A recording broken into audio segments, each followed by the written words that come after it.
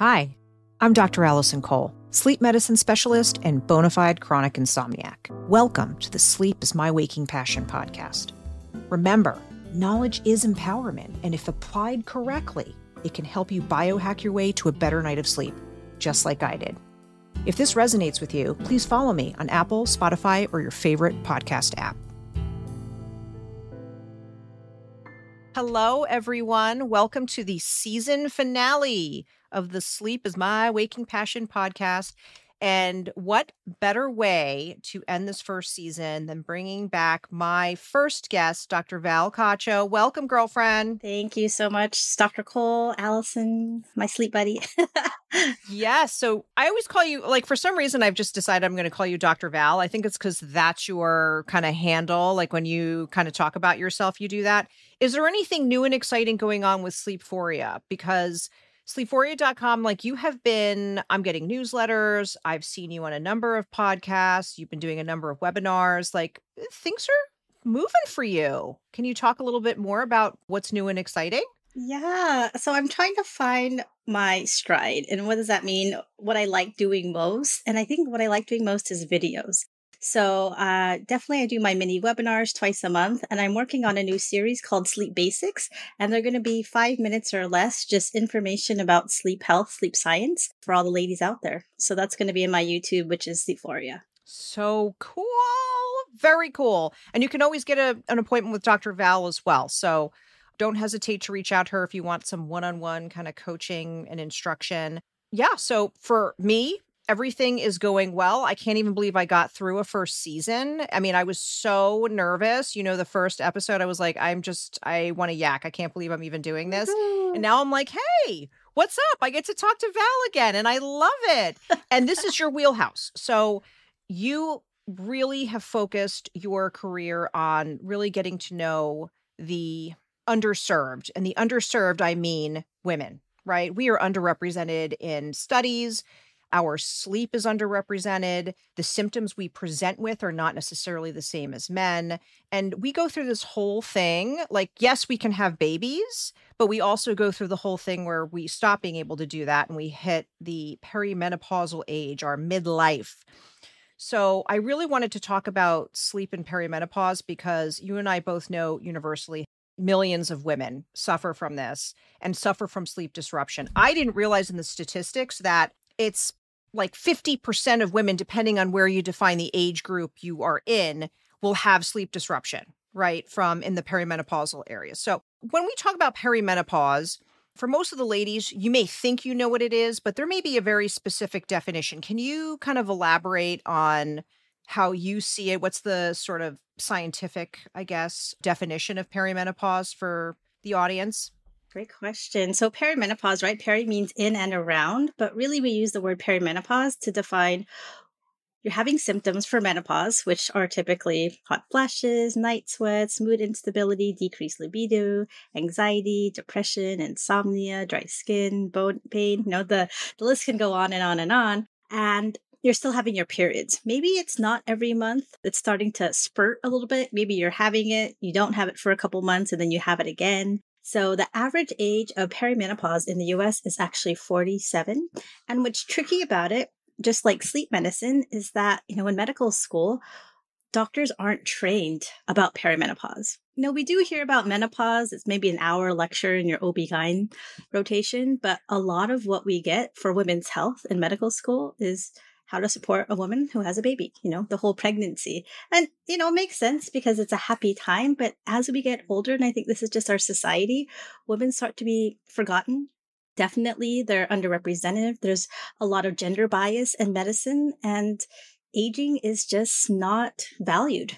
And so that's such an unfortunate thing. And it's really one of the reasons why I wanted to focus on women in midlife, is because when I was working in a hospital system, I would see so many women coming through just for poor sleep. And the main reason they were coming in is just to try to see if they had sleep apnea, or the doctors didn't know what to do. And maybe they were already on a sleeping pill and they were still not sleeping. And so there's just more and more reasons to want to help women because we're both women, and maybe it's a sort of I want to be able to help myself when I get a little bit older and go through some of these symptoms. But there's so many people who are sort of suffering in silence. And you said the statistic, right? About 50%. So 40 to 60% of women in and around perimenopause and menopause have difficulty sleeping. And I feel like that sucks. That is way, way, way too high. Yeah. And that's just not right. I mean, I already have trouble sleeping and I have not hit perimenopause. At least I don't think so. Part of my uterus was removed after my second baby. So I don't Mm, have some of the usual sort of signals. I feel like it's just me mm. wanting to murder my husband once a month. I'm like, that seems to be still regular. So that and I clean my Okay, yeah, house. that's the baseline. I'm obsessively cleaning. Mm, And I really got to regulate my mood because I definitely mm. see a change there. But I think about it and I cringe going, oh my goodness, I already have worked so hard to get my sleep back on track. And I'm in a good place right now. And I'm like, great. So Right. I can just look forward to that potentially going in the toilet in a few years. Great. Potentially be getting augmented, right? I feel like menopause is when, the microscope is sort of, put down on your whole life and things that you thought the way they were maybe aren't so much or things are augmented. So we'll see. But it doesn't have to be that way. There's a lot of things I'm sure we'll go into and support as you go through this. And a lot of it is education. And when you think about it too, if we think back to circa 1900, the average life expectancy for a woman was pretty much like you were just starting to hit perimenopause and then you were no longer on this earth. We just live a lot longer too. So, with the advances in both medicine as well as our general life expectancy, male and female, it's amazing that we're at a point where we're still sitting here scratching our heads a little bit because I feel like technology advanced for certain areas, but not so much for the knowledge of perimenopause, as you mentioned. So, you had mentioned this actually in a prior podcast. Michelle Lemeroux. Hmm. Did I say her last name correctly? Yeah, I think that's right. It's French. Yeah. Okay. So you had mentioned specifically just talking a little bit about sleep architecture, Hmm. and we've talked about that some on this podcast. So just for anybody listening, generally speaking, when we talk about sleep architecture, we're referring to the stages of sleep that you go into. And typically we have a sleep cycle that's around 90 minutes ish or so. Can have some variability to that, but an hour and a half to 2 hours ish. And we have our non rapid eye movement sleep. So we have a lighter stage one, then we have stage two, then we have our deep or slow wave sleep, which is stage three. Then we have our rapid eye movement sleep, and that sort of is the tail end of a sleep cycle. And then we do that all over again and all over again and all over again. And then we're up for the day. Now, one of the things we do know about aging is that the slow wave sleep decreases over time. Is that just a function of age? Is that something that is a natural phenomenon and something that we should not be messing with to increase it? I don't know what the right answer is for that, but are there any other characteristics? I just couldn't find any data on this, and maybe you know it. Is there anything else in terms of sleep architecture that is unique to women? Or do they sort of still, the sleep architecture sort of remains the same? It's more of these other symptoms, out of curiosity. I just want to say women are complex. So I do think it's a mixture of both. And I agree, we don't have all the answers to explain it. What I understand it's age related changes that are leading to decreased slow wave sleep, decreased REM sleep. But if you think about what's happening from a physiologic standpoint, from a physical standpoint, as we get older, we develop high blood pressure, we develop diabetes, we have more arthritis. And guess what? Those things can wake us up. If you have a lot of nocturia, you're waking up to urinate. If you can't stay on your back for too long, you're going to shift to your side. You're going to wake up and be in light stage before you go back into the deeper stages. You're going to be on medications that can disrupt your sleep and, even suppress REM. So there's definitely reasons from that. From a hormonal standpoint, is there something unique to women? I'd say definitely, especially if you're having acute fluctuation. So it's really interesting when they take a look at some of the studies for women who've gone through surgical menopause. So when you've actually removed the ovaries, both of the ovaries, women have higher rates of sleep disruption. So it's that really acute onset where your hormones are really fluctuating abruptly. And we talk about hormones. There's so many hormones. Hormones are just messengers. But for, the sake of this conversation, we're talking about estrogen and progesterone, right? So progesterone, progestation, it's also known as a relaxation hormone. So when we have lower levels of that, it can disrupt our sleep, lead to some insomnia. And then estrogen, those abrupt changes in estrogen can also lead to the hot flashes, those pesky hot flashes, which can really disrupt your sleep. So I say, those are probably some of the reasons that can affect women in midlife and older. But also, we don't talk about this a lot, and some of the research shows that melatonin starts to decline. And this is not unique for women, but around the age of 55 to 60. And melatonin, there's so much information out there, and I'm glad that people are talking about it. I mean, I like to say it's sold like candy or like gum, and it really shouldn't be because it's a natural hormone. But what happens for some of the research that I've seen in women is that a little bit of melatonin during menopause can actually help improve the quality of your sleep if you're having disruptions in your sleep. It may have some anxiolytic type effects. It may be a little bit calming, but from also a physiologic standpoint, melatonin may help improve your body's temperature. And so when you're sleeping, right, your core body temperature decreases.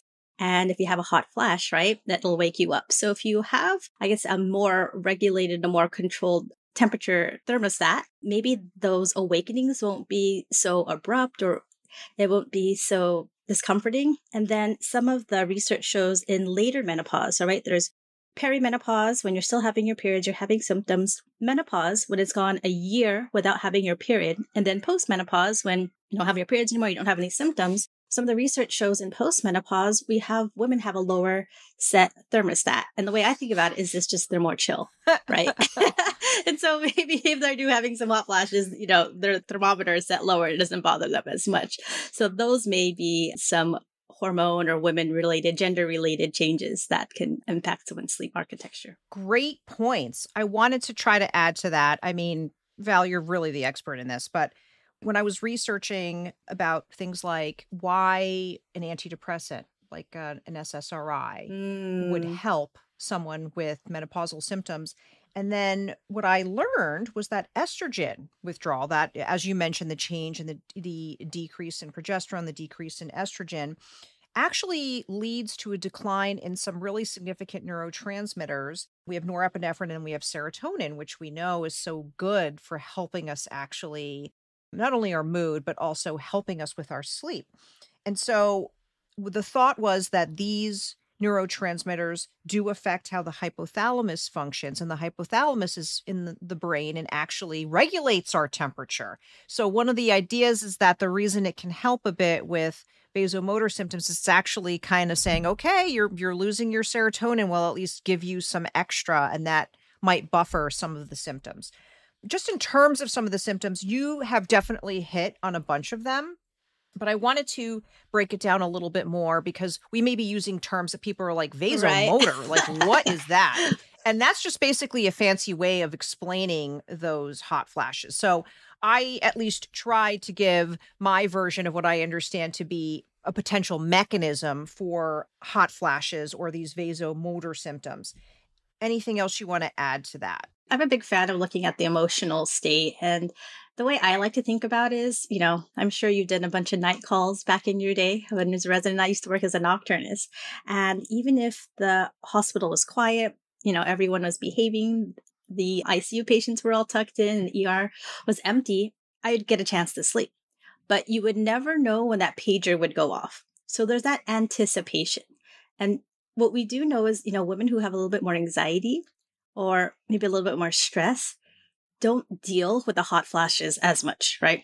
Because you start to think about it, and then that can create a little bit of an anxiety loop. And then when you have it, it's just augmented. So the thoughts that you have in and around your hot flash, the anticipation may even make it worse. That's sort of a completely different definition from what the estrogen is doing. And it's just so interesting because it talks about treatment. I did a video recently, I don't know if you want to skip the treatment, where we took a look at gabapentin, and there was a pretty small study. So sometimes we use gabapentin. It's a medication for neuropathy, but it can help with hot flashes as well. And they compared it to clinical hypnotherapy. And what's clinical hypnotherapy? It's really just a type of therapy that helps you relax. And it uses like different imagery. So one study that I reviewed actually showed for these women on gabapentin, the frequency of their hot flashes decreased maybe about 30%. But for the hot flash group, it was like 70%, 80%. So it's phenomenal because your mindset, right? You can train your brain how to stay chill. What are different ways to do so? Just imagine yourself in the snow. You're lying in the snow making snow angels, or you're standing under a really cool waterfall.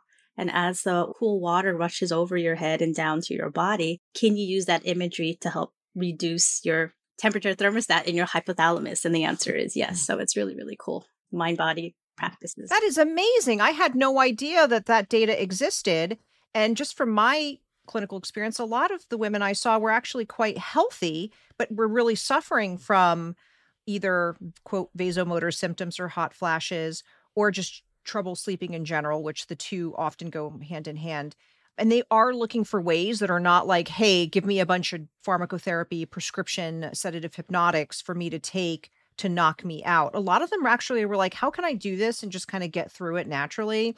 Because they are really health conscious, groups of women. So this is a great, great point that you could actually literally just sort of retrain your brain, similar to what we tell people to do with insomnia, which corresponds to what we talk about, which is, sometimes there are some reasons why women can have difficulty with maintaining sleep.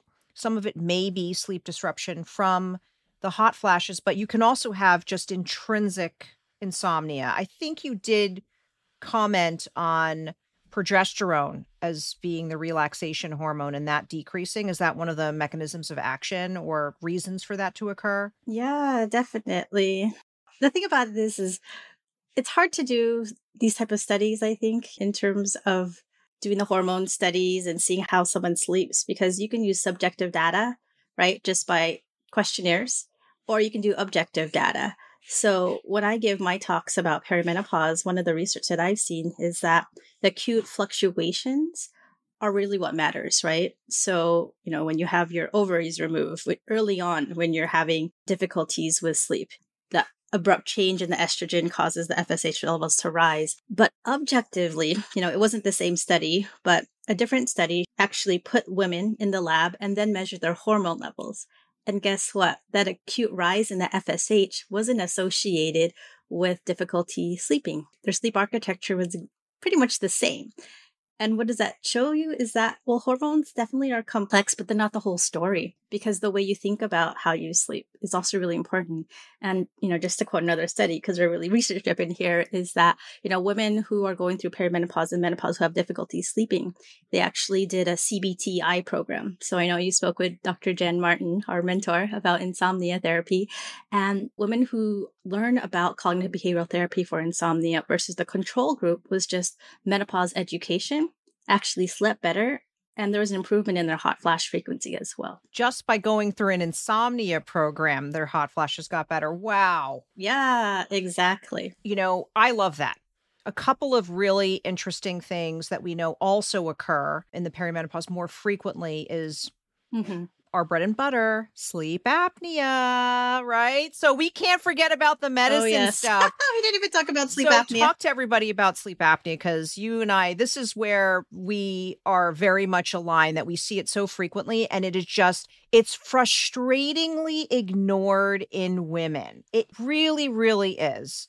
It's amazing how many people are like, what? You think I have sleep apnea? And I'm like, I actually think we need to rule that out. And they almost look at me like I have a third head, like, oh, you just want to do a sleep study. I'm like, it's nothing about like me just wanting to do a study. Like, this is actually you not having trouble sleeping. This could be, even though you're telling me you don't snore, etc. Oh, yeah. Well, yep. So you don't have to snore to have sleep apnea. If your partner's dead asleep, then they don't know, use a tracker. There are so many different apps out there that can potentially monitor this. There was such an interesting study recently that I read that women didn't think they snored as loud as men. And that was really the premise for the study. So they put them in the lab with men, and it was like, oh yeah, women do snore and they snore just as loud as men. But it was like 20 to 30% of women just didn't even think that was a thing, didn't even think that was possible because there's so much gender bias. It's so interesting. I was watching a show recently. I think it was like Never Have I Ever on Netflix. And it was talking about how her uncle is coming to visit and she has to clean her room because he's going to set up his room for his sleep apnea kit. But, women have sleep apnea too. So it's not always portrayed equally, but yeah, women have a lot of sleep apnea. And as we go through perimenopause and menopause, we lose those hormones. Those hormones, estrogen and progesterone, make everything stronger, and I like to say gravity happens, things start to get a little more saggy, even your upper airway. So when we talk about obstructive sleep apnea, it happens in the back of our throat, our posterior oropharynx, or our tongue can fall back and close off. So, prevalence rates of sleep apnea are definitely higher in men than in women up until women go through menopause. The rates double to triple. The problematic part is, right, just like in menopause, we're not really trained much in medical school. In sleep medicine, we're barely trained as well. So granted, if you do see a doctor with disrupted sleep and they give you a sleeping pill, I'd say go see someone else. It's really easy to do a sleep study now. You can do it in the comfort of your own home.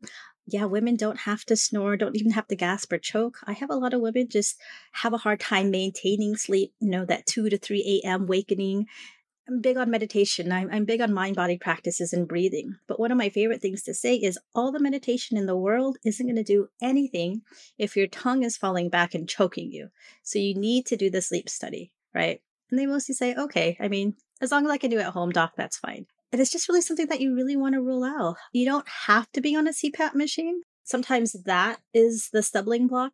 I'm a woman, I don't want to snore. But at the end of the day, when you get a great night of sleep, I almost feel like there's nothing that you can't do, right? When you have so much energy, when you're feeling better, when your brain is working more clear. I spoke to someone recently and why she prioritizes sleep is because she's more present with her kids. And that's super important to her. And she's a surgeon. And her reason for getting better sleep was because of her family. And I thought, wow, that's so cool. That is really cool. And just excellent, excellent advice. I'm going to share a story of how Dr. Kole got burned early in her sleep career, which is I had a patient who was body mass index slim, right? Slim, going through perimenopause, Malampati 1. What that means is I can have her open her mouth. I can see the tonsils back there. I can see the uvula. I can see all the tissue. So just eyeballing her, did not see any obvious issues with an obstruction of her airway, denied all the symptoms. Her main complaint was difficulty sleeping. And I was talking to her and she really, was sort of like, well, do I really need to do a sleep study? And I said I would encourage it, but I didn't really push it. You know what I mean? I was just like, well, she's so thin. She has none of the risk factors. And I'm not kidding you. She came back and I wanted to just curl up in a ball and die from embarrassment because lo and behold, she went to her dentist. And there's a lot of dentists that make oral appliances, and we'll get into that in another episode. Not all sleep apnea needs to be treated with CPAP, as Dr. Val, you mentioned. I'm not kidding you. She had some mild sleep apnea, and she's like, well, now I have an oral appliance and I sleep much better. And I was like, I just mortified because I'm better than that. And I should have really convinced her to do the testing. And ever since then, I actually use that story. I'm like, Dr. Kole's been burned. I'm telling you right now, trust me on this. Let's get you screened. And there are folks that you worry because especially when they have difficulty sleeping, as happens in perimenopause, there's a lot of hesitancy about, oh God, okay, now I have this issue with my breathing at night. And now I might have to get used to wearing this funky apparatus on my head. And how am I going to be able to do that? And then I'm going to wake up even more. And it's like this, you never know what you're going to get when you treat the sleep apnea, especially if they're having trouble sleeping. But I have definitely seen my fair share, and I'm sure you have too, of people who I really was like, I'm not getting the vibe this person's going to be compliant, but I'm sure going to try because I think it's that important. And then they're like, hey, this is the greatest thing that's ever happened. I'm like, oh, okay. All right. All right. I'll take credit. I really had no idea how this was going to go. You're not going to know that, but I kind of rolled the dice. Sometimes you don't know. Exactly. And that's like I always say, I don't have the crystal ball. I can just tell you a lot of people have undiagnosed sleep apnea going out there. And there's so many different treatment options, whether it be the CPAP, an oral appliance, surgery, the implant. Sometimes I really like diagnosing sleep apnea people who are maybe a little bit overweight or obese because that is the trigger it takes. It's the motivation, it's the impetus for them to start making those changes. Man, if I just lose, so if I lose 20 pounds, am I going to get off this machine? I'm like, maybe. Let's go for it and let's try it. One guy I recently saw already lost 10 pounds and he wasn't too overweight, but now he doesn't snore anymore. And one of the best things about treating sleep apnea, I'm sure as you know, is you get to treat their bed partner. And so it's almost like a 2-for-1 special. You're keeping them together. Happy wife, happy life, as they say. And I would say it doesn't matter what gender you are. I 100% agree that as long as your bed partner is happy, the home is just a happier place because everybody's getting good rest for sure. Have you had a number of patients who are now kind of seeking help, but they're on significant other number 2 and didn't do it for significant other number 1, but now that they're sort of remarried or, re-cohabitating, they're like, this is really important. I'm like, my girlfriend, my boyfriend, can't sleep. Yes, for sure. I've definitely seen that too. There's something to that, 100%. Yep, for sure. I do know that I read, just in terms of one other medical thing that we might see, an increase in periodic limb movements. So for anybody who doesn't know what those are, it's just like a periodic movement of the legs that happens at sleep. Generally speaking, it's sort of normal part of the aging process to get some more periodic limb movements. When I read that, I kind of resonated with the notion of aging and having more leg movements, but I can't say that I've seen an uptick in true, what we call restless legs or this need to move that's really disruptive to sleep. What has your experience been with that? Has that been something you've seen more? I know. That's a good question. So let's break it down, right? Restless leg syndrome versus periodic limb movement disorder. So restless leg syndrome is the urge to move your legs, gets worse in the evening. There's got a circadian rhythm to it, happens at the end of the day, and can keep you from falling asleep at least 3 nights a week. Definitely, we know it happens most often in pregnant women. It's a really tricky condition because there's a lot of mimics, right? If you got neuropathy, if you got arthritis, if you got sciatica, if you just don't move a lot and your legs bother you. And then the nighttime version is the periodic limb movement disorder where you can kick your legs. Sometimes it's associated with awakening and arousal at night, but sometimes it's not. Some of the research shows it has a higher prevalence in women, but I feel like I haven't seen that clinically. I feel like it's one of those things that I'm sure, just like sleep apnea in women, it's underdiagnosed, but people don't necessarily recognize it as a problem. Meaning, I've maybe kicked my legs my whole life, or I just sleep in a separate bed now, or my partner got used to it, or we just set up a bunch of pillows. Or sometimes it doesn't necessarily show up as a clinical disorder, meaning like it happens, but I'm used to it. I know you've probably heard people, my legs bother me, but I just rub them together and it makes me feel better and I can fall asleep. So then you would say, well, then that's not really a syndrome if, you can fall asleep okay. It's definitely really tricky to treat. I would think the reason it can potentially happen more in women, especially as we get older, is if we have menorrhagia, when we're having really, really heavy periods, if we have fibroids, because periodic limb movement disorder and restless leg syndrome is associated with decreased iron stores. And so actually one of the treatments is just to, if your ferritin is low, ferritin is a blood storage for iron, just increasing that level.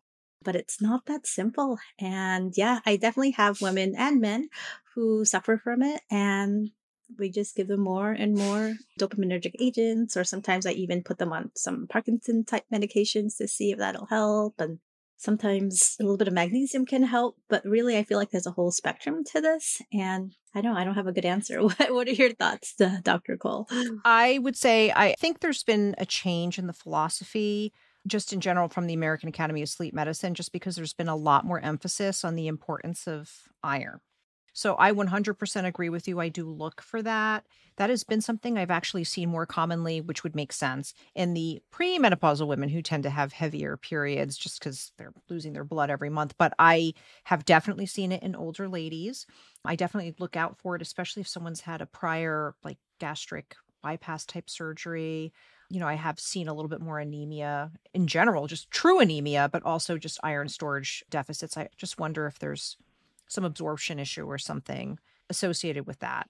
I do that. And I recommend a lot of things like stretching, because I know they've been looking at yoga therapy. And I'm telling people, I'm like, this is not like power yoga right before bed. This is more like gentle stretching and sort of release, especially since that could be helpful. And more recently, Sleep 2023, there's been quite a bit of emphasis on actually maybe making the first line agents not the dopamine agonist therapies, but rather things like what you had mentioned, gabapentin, using those for treatment as sort of the primary treatment, just because one of the problems with restless legs treatments, all these medications, pharmacotherapy, right? We give you a prescription. As you mentioned, prescriptions have side effects. And the problem is that we get a lot of side effects with what we call augmentation, or the symptoms kind of happening earlier in the day or more intensely. And they're sort of resistant to the medications that we give. And then you have to try to switch them and try different things. And, especially if someone's had restless legs for a long time, because there is some degree of genetic predisposition, it can really be a challenge to manage them, as we know. For sure. I just wanted to add one thing that I like to recommend as you're talking about that is actually warm baths, magnesium salt bath, Epsom salt baths, create sort of a ritual, because that also can help relax your mind. You're sitting in your tub, maybe you're reading a nice book or listening to some soft music, and that can get you into more of a calming state. And the magnesium is absorbed really best through the skin, and it can help maybe calm down some of the legs. So that's such great advice. CBD oil has been looked at as well. I can tell you that it really has some nice analgesic effects. My mother-in-law, before she had her knee replacement surgery, was doing a lot of CBD oil on her knee because it would just throb by the end of the day. And it wasn't a panacea, but it certainly helped. And she wasn't getting absorbed through the skin, and she wasn't stoned Mima. She was just regular Mima. But so what she was getting actually had CBD.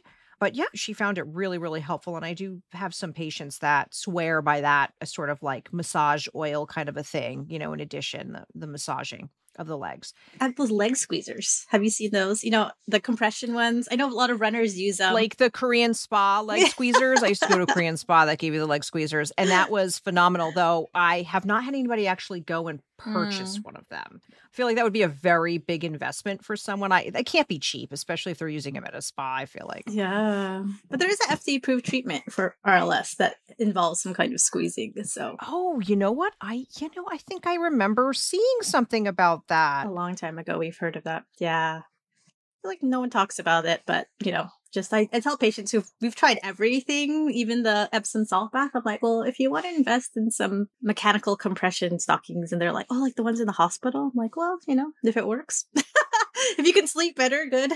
But yeah, they are pretty costly. I think, $500, $1,000, depending if you get the ones that go all the way up to your hips. I did want to touch base with our final moments together about some holistic treatments, herbs. I found a really fascinating research article that came out in 2016 called Botanicals and Their Bioactive Phytochemicals for Women's Health. But it's literally like, it's 20 something pages long. I actually did not want to kill a tree, so I did not print it all out. And it talks about a number of herbs. You had mentioned melatonin. And I had seen the same data that you had, that if you give 2 milligrams, some people really, in a randomized trial, found that there was some benefit for menopausal women. This was back in 2015. That study was published that I looked at. But I just wanted to know if you had any comments on Pedram Nawab. When I did an episode with him, mentioned chasteberry, that he's been through the Andrew Weil Integrative Medicine program as well. And there was an OBGYN who did integrative medicine who swore by chasteberry for their patients for sleep. Any thoughts on that particular herb, I guess? Yeah, I've definitely heard of chasteberry. I like to recommend phytoestrogens. So phytoestrogens are plant-based estrogens. So things like soy products, tofu, red clover is one of them. I don't know if chasteberry fits among that category. Black cohosh, I feel like just has really good PR. I feel like most people know about that one. The studies are actually a little bit mixed for black cohosh, but definitely things that have plant-based phytoestrogens can be beneficial. There is the estroven, which is plant-based phytoestrogen, and there's one for nighttime. So it does have the plant-based phytoestrogen plus a little bit of melatonin.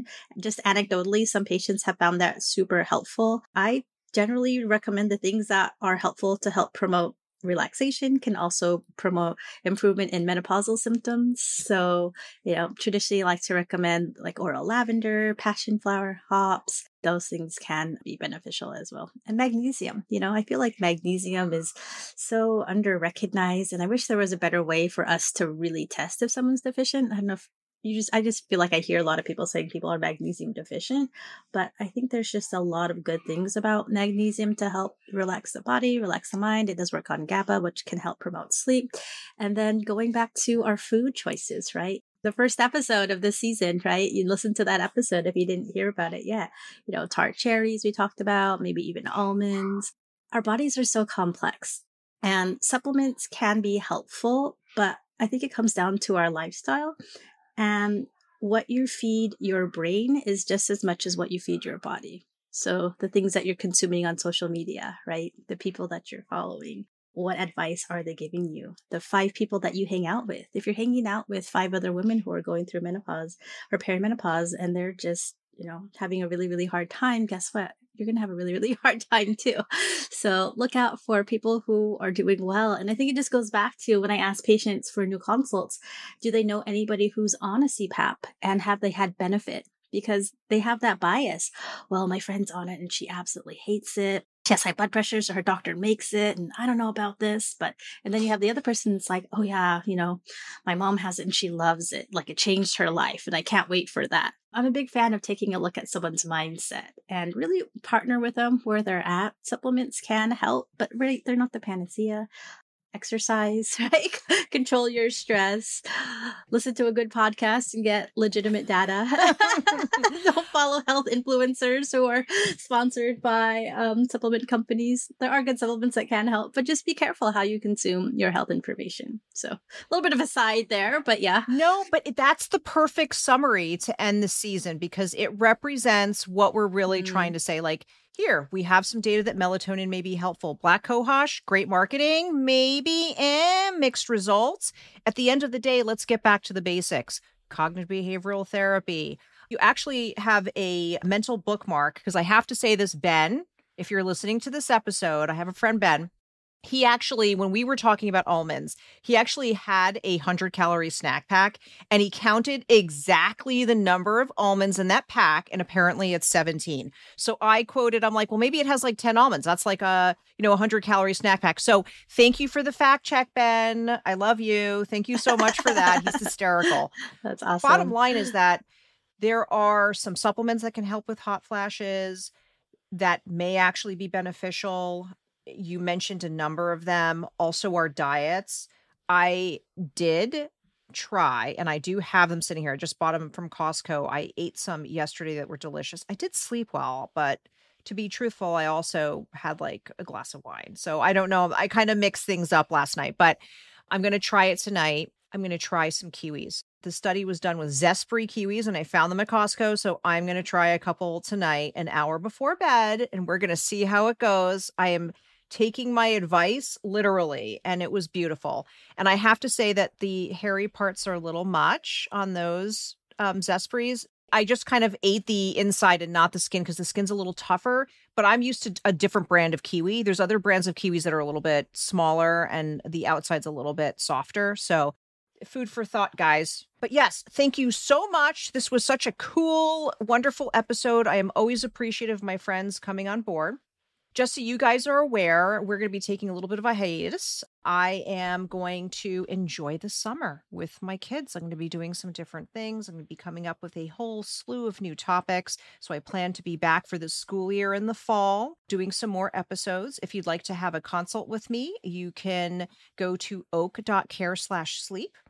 The next time I see you, we will also have a fully functioning website called askthesleepmd.com. You can check out my TikTok and Facebook, and my YouTube videos should be up by then. So there's a lot of interesting stuff that's happening. I'm currently seeing patients in California, New Jersey, and in Georgia. Dr. Val, where do you see patients? I know that you do have sort of a clinical practice in addition to sleephoria. Can anybody reach you if they want consultation? For people who live in Hawaii or California, I'm restricted to those 2 states, and that's through Sleep Life Med. Awesome. And we're both telemedicine docs too. So Dr. Val, always a pleasure to have you. You're the freaking best. Oh, you're so kind. I'm so excited to end this season with you. Super, super cool stuff. And who knows what we'll figure out what we're going to talk about next. I love having you. You're the best. I really hate to have to do this, but these are my terms and disclaimer. This podcast is intended for persons 18 years or older. This podcast provides general information and discussion about medicine, health, and related subjects. The words and other content provided in this podcast and in any linked videos and materials are not intended and should not be construed as medical advice. If the listener or any other person has a medical concern, he or she should consult with an appropriately licensed physician or other healthcare worker. The views expressed on this podcast and YouTube channel have no relation to those of any academic hospital practice or other institution with which the authors are affiliated. There is a detailed terms of use agreement. You can see it all on the YouTube channel. In the interest of brevity and the fact that it's legalese and really hard to read, I am not going to read it. But accessing, reading, or otherwise using the podcast or YouTube channel does not create a physician-patient relationship between you and me. Providing personal or medical information to me does not create a physician-patient relationship between you or me or any other contributors to this podcast. Nothing contained in the site is intended to establish a physician-patient relationship, to replace the services of a trained physician or healthcare professional, or otherwise to be a substitute for professional medical advice, diagnosis, or treatment. You hereby agree that you shall not make any medical or health-related decision based in whole or in part on anything contained in the site. You should not rely on any of the information contained in the site and related materials in making medical, health-related, or other decisions. You should consult a licensed physician or appropriately credentialed healthcare worker in your community in all matters relating to your health. You agree to indemnify and hold the author harmless from any claim or demand, including attorney's fees, made by any third party as a result of any content posted or made available to you by the site, any violation of law that occurs by you through the site, or anything you do using the site or the content contained therein. This entire disclaimer also applies to any guests or contributors to the podcast.